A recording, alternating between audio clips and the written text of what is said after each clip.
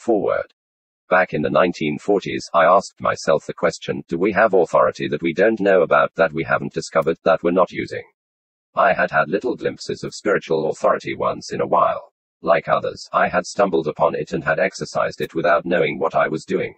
I wondered, is the Spirit of God trying to show me something? So I began to study along this line, think along this line, feed along this line, and I began to see more and more light. An article in the Pentecostal Evangel prompted my study on the words power and authority. Then I came across a wonderful pamphlet entitled The Authority of the Believer by John A. Macmillan, a missionary to China who later edited the Alliance Weekly. His pamphlet was reissued several years ago and is available from Christian Publications, Camp Hill, Pennsylvania.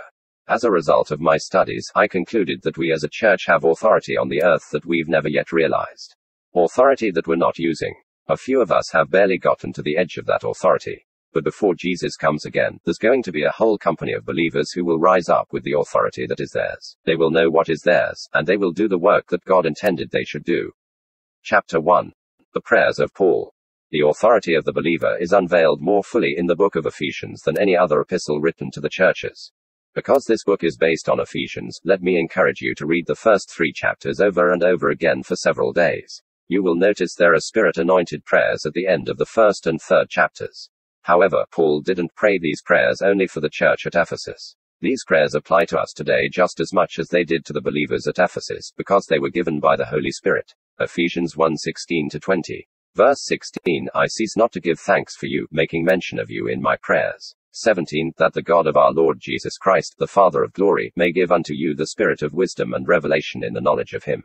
18, the eyes of your understanding being enlightened, that ye may know what is the hope of his calling, and what the riches of the glory of his inheritance in the saints. 19, and what is the exceeding greatness of his power to usward who believe, according to the working of his mighty power.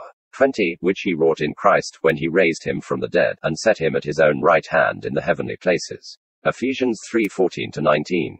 Verse 14, for this cause I bow my knees unto the Father of our Lord Jesus Christ. 15, of whom the whole family in heaven and earth is named. 16, that he would grant you, according to the riches of his glory, to be strengthened with might by his Spirit in the inner man.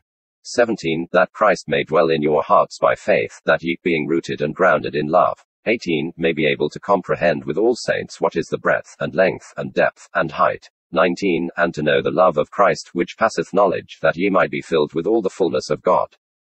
The turning point in my life came when I prayed these prayers for myself more than 1,000 times. I started by reading them aloud, beginning with the first chapter. I personalized the prayers by saying,